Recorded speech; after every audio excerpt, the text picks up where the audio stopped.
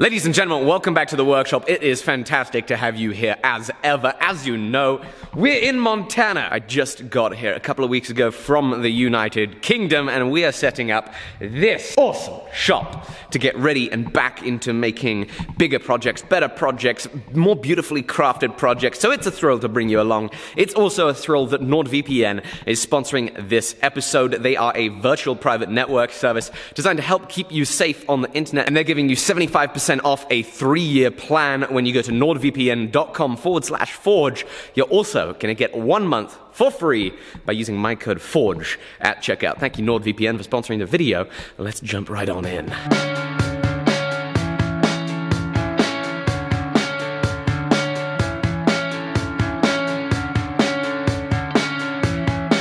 So we have a lot to do today as ever because the workshop is still in very much an unfinished state. Will's made a little handy dandy list of what we got to do. We got to hang the mirror and whiteboard number 2 in the office. We got to install a door closer. We need to mask off the grinding room so that we can paint it because a friend of ours has kindly said that he will let us borrow his paint spraying gun, which is going to be super duper handy because it means we don't have to use rollers to paint it. We can just but we got to mask it off first for that to happen. We got to put some more shelves up. We got to install a mailbox. And this is more for you guys. My handwriting looks like it was done by a blind child, so. Ran to the Home Depot this morning, picked up some more of this plastic stuff for masking off the grinding room. And that's what you're gonna get cracking on first. While he does that, I'm gonna do some stuff in the office. So I'm gonna put up a whiteboard and get ready to put up some mirrors, hopefully.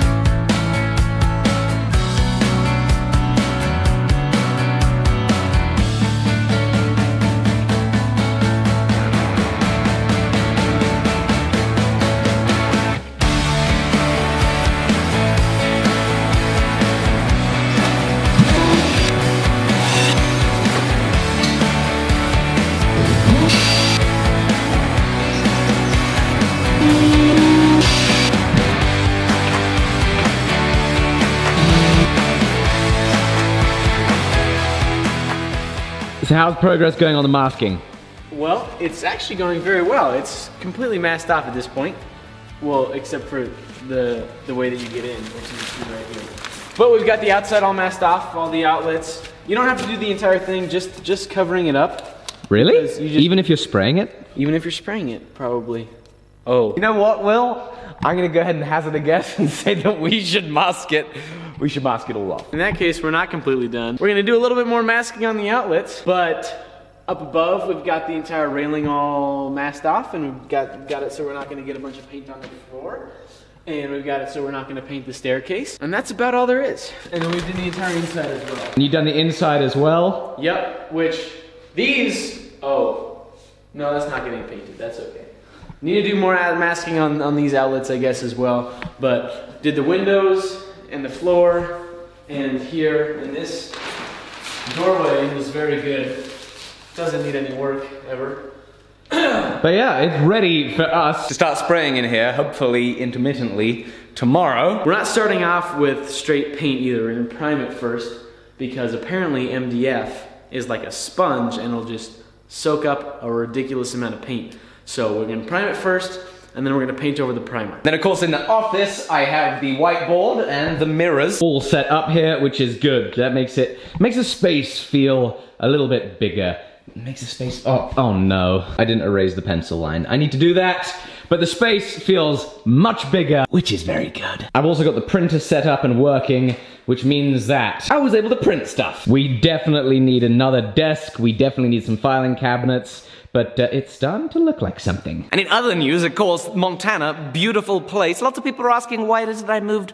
Well, one of the reasons why it is that I moved is this is just one of the most beautiful places in the world, and I have been taking the opportunity to take a few hikes here in the evenings just as the sun is going down. Check out some of these shots from some recent hikes. It's pretty incredible here.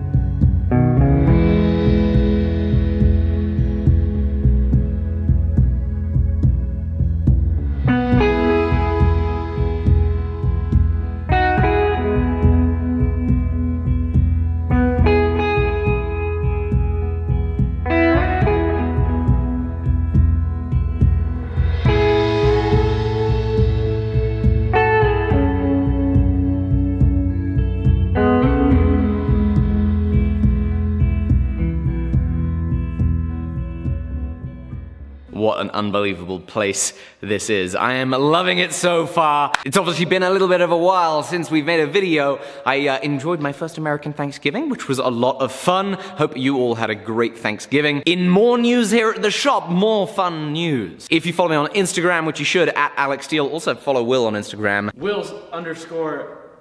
If you follow me or either of us, you would know that we are taking applications for some jobs here at the shop. I'm going to leave a link in the description below for anybody that's wanting to either intern, be an administrative assistant, or a videographer. So that's all very exciting. We've already had some great applications, and one of the things that we're going to be doing tomorrow is we have quite a number of people coming in and doing Google Hangouts with, you know, doing some interviews and chatting and getting to know some of the applicants we've already had. So that's super duper exciting. And so now what we're gonna do is we are gonna set up our oxygen and propane cutting and heating set. So here we go.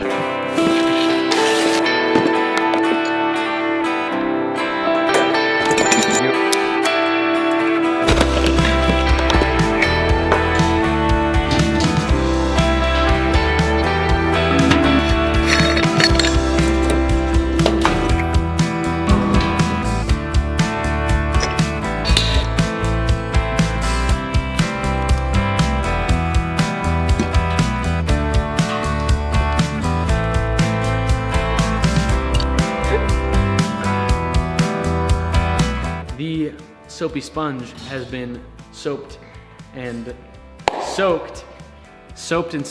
Which means that now what we're gonna do is we're gonna test the lines, see if there are any bubbles. This isn't for cleaning it off? No, it's for testing for bubbles. Well, that is misleading. Ooh. Ooh! Look at that.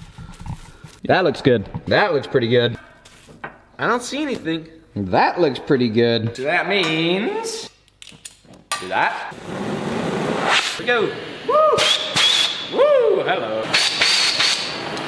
Well, I think I need to mess with the settings, but the main thing is... we got some fire! Woo! This one's a cutting tip. Let's see how the heating tip works. Oh, I like fire so much. Oh, I like fire so much. Now we can heat stuff. Yeehaw! Yeah, I like fire. Don't do it, Will. So that's good, we've got fire. Now, as you'll see, the bottles are not on a cart. I'm waiting for a cart to arrive. I ordered a cart, which will put the bottles on so that we make sure that oxygen bottle doesn't tip over. In the meantime, we're just gonna tie it to this conduit. Bottles are dangerous when they fall over, especially without that cap here. What's interesting is here in America, this thing comes completely off, which is very different because back home in the UK, these caps stayed on and they just had an opening for you to get the regulator in.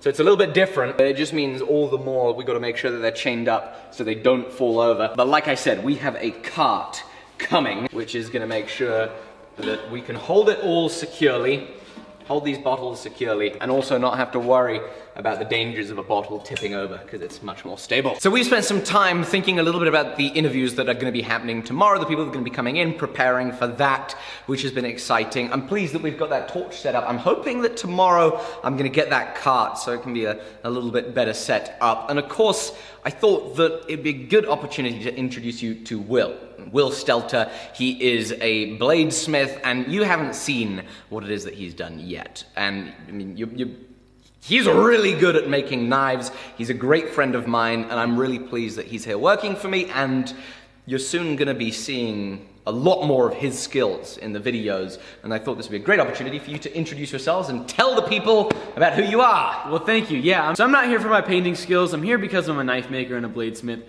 I moved to Montana from Seattle, which I grew up in Seattle, moved to Montana a little over a year ago or so, and I was going to school part-time and making knives the other part of the time, and I ended up making a lot more knives, spending a lot more time doing knives than I did doing schoolwork.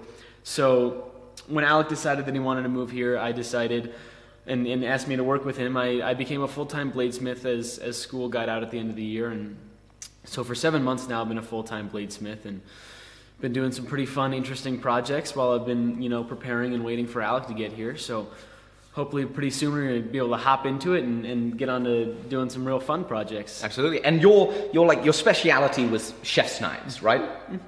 Yeah, chef's knives. I've done a little bit of other. I like to make knives that were used for the most part. So chef's knives, everyday carry style knives, stuff like that. Outdoor knives, a little bit.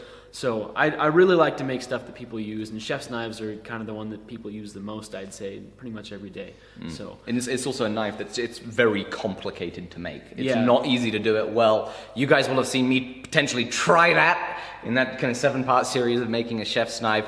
And it's hard, it's a real skill, and I'm really excited to have him on the team, especially as we're growing out the team, because he is going to be unbelievable help when it comes to the blade making side of what it is that we do in our projects. Because Will's grounding in the fundamentals of knife making are very, very well established. And so when it comes to us needing to make a sword that has a really good grind on it and a good edge on it and a good heat treat, that's where his skills and experience are going to come in. And it's gonna be very exciting, and I can't wait to be working on those projects and collaborating on those things, especially as we have more team members, because some amazing stuff is going to get made. He's a very talented knife maker. You should check out his Instagram, Will_Stelter, see some of the knives that he's made, because you know some of that stuff will blow your mind, especially when you see them in person. The chef's knives, they feel really good.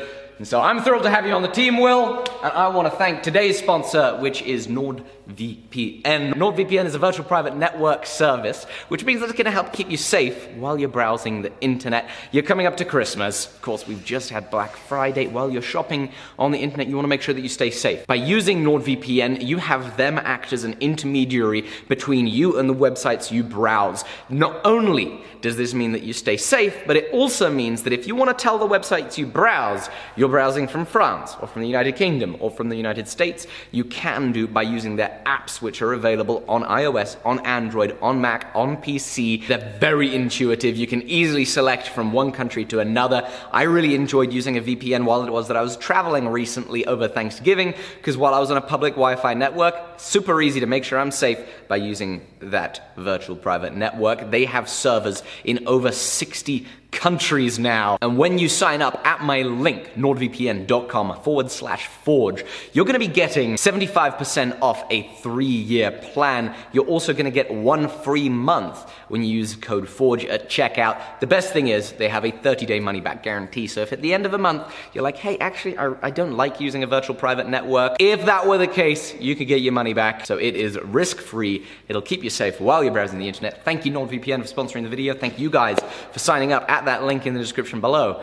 We're going to see you on the next episode. We've got a lot to do. It's exciting to bring you along. It's exciting to have Will Stelter here in the shop. And I can't wait till we see this guy making some awesome knives and blades here. Thank you all so much. See you on the next one. Bye-bye.